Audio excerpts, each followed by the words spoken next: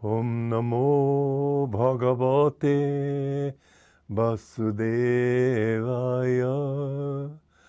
Om Namo Bhagavate Vasudevaya. Om, I bow to the Lord Vasudeva. Joy to you, friends. In the second chapter of the Gita,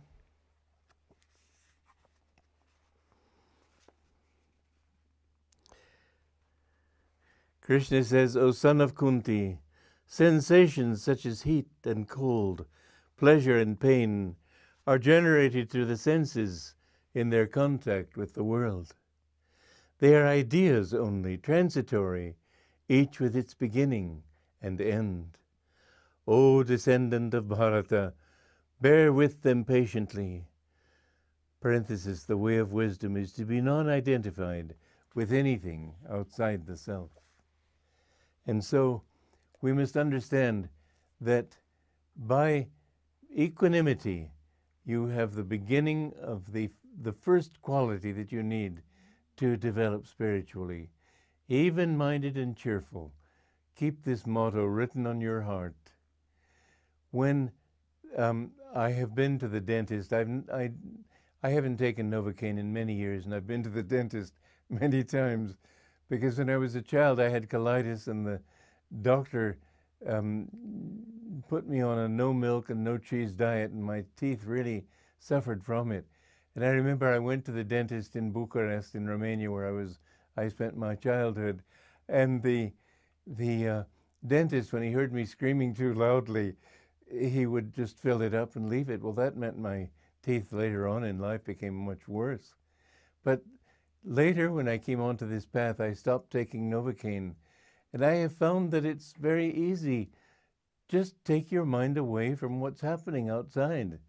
The dentist himself has sometimes perspired with sympathetic pain, but I haven't even felt the pain. Sometimes I've written music or thought about a book that I was writing and thought about how to resolve some particular philosophical problem or whatever it might be. But again and again I've seen, one time I felt that, well, I'm not just this body, this here and now. I'm in infinity. And so I've just felt my consciousness expand outward, and what was happening to this little body didn't really matter that much. Just a little tiny pinprick in my greater consciousness. Now, was I really expanded? No, I was not. I was expanded intellectually, mentally, but it's worth affirming that. It's worth affirming that I'm infinite, even if you haven't got that experience yet. Affirm that you are ageless. Affirm that you are not limited in time and space, so that when things go wrong with you right here today, think, well, they won't be so bad tomorrow maybe, or the day after. What does it matter? I'm not identified with this moment in time. And I'm not identified with this place. I've had the advantage of having lived in many countries, but many times I've had to ask, what country am I in right now? Am I in Italy? Am I in India? Am I in America? I have to really think it through. But the thing is that you aren't here right now. You're just temporarily in this body. You're temporarily in this particular culture. Don't identify with it. The way people live around you and the things that they think are right and important, don't go with fads. That's the greatest thing. I've often thought that people who go with the people who try to follow the style of the moment have no personal taste. Why be told what's right or wrong according to what's done this year? There are eternal rights and wrongs, that which gives you peace, those colors which satisfy your brain, your heart. If women today are wearing black, why should you wear black? Wear what you feel to wear. Don't be running with the crowd just because the crowd is running that way. I remember a cartoon in Punch, the monthly magazine in England. I think it's monthly. Anyway, this was before the war, and I was in school there. And there were 3 pictures in a railroad station. The first picture, everybody was sitting on his luggage and talking and leaning on canes and whatever. Second picture, one person was rushing through.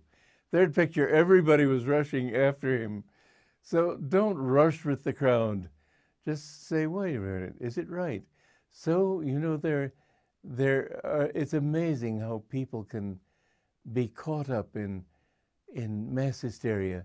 Somebody's standing on a high ledge on a building ready to commit suicide.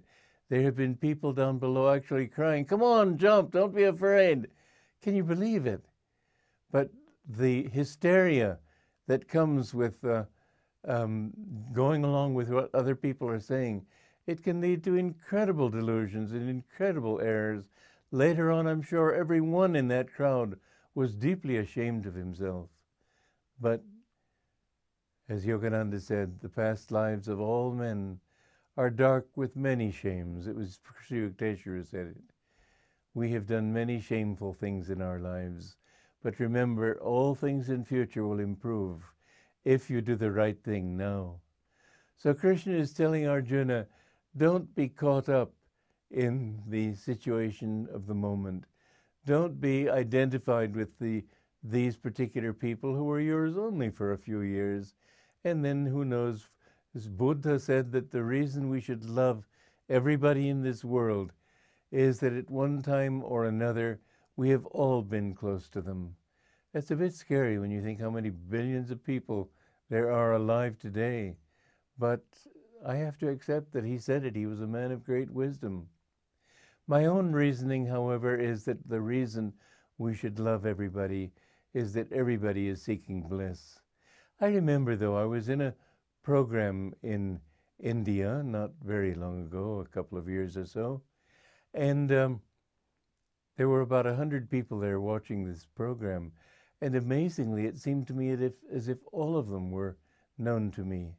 They were all old friends or family members, and often I see somebody, I say, well, I know you, don't I?